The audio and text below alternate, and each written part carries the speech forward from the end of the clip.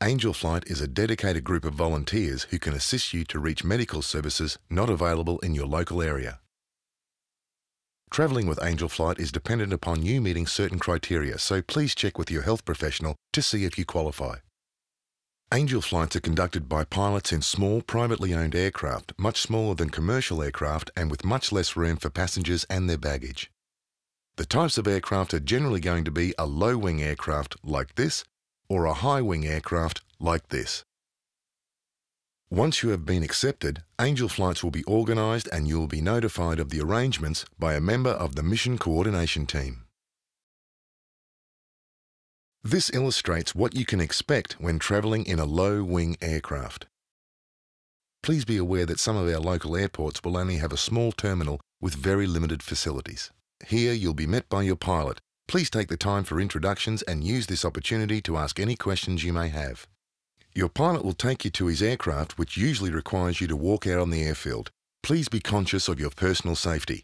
It is a law that children under 7 years of age must travel in an approved capsule or car seat in a vehicle, and it's advisable to use this in the aircraft as well. If you have a pram, it is important that we know this before you travel, as we'll need to advise the pilot of its weight and dimensions when folded. We ask that your baggage is the minimum needed, packed in small soft bags. You'll need to step up onto the wing and then into the cabin. Make sure you only step where indicated. Note that some agility is required to get into the aircraft as space is limited, and getting into a low-wing aircraft is a bit like getting into a four-wheel drive with just 2 doors.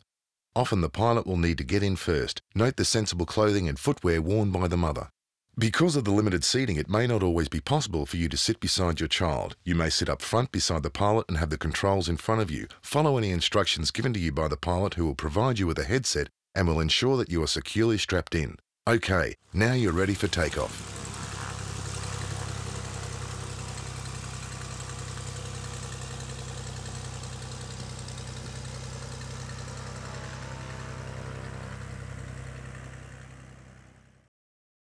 This illustrates what you can expect when travelling in a high-wing aircraft.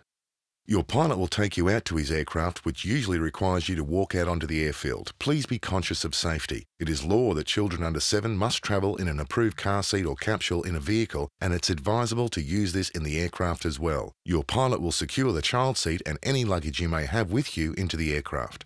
If you have a pram, it's important that we know about this before you travel, as we will need to advise the pilot of the weight and dimensions when folded.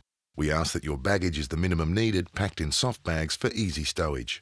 Ensure your children are properly secured in their seats. It may not always be possible to sit next to your child. In some aircraft, the pilot will need to get in before you.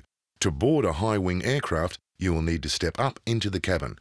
Make sure you only step where indicated. It will often be necessary for you to sit up front beside the pilot and have the aircraft's controls in front of you. Follow any instructions given to you by the pilot. They will ensure that you are securely strapped in and provide you with a headset, as the inside of the aircraft can be quite noisy when the engine is running. Okay, now you're ready for takeoff.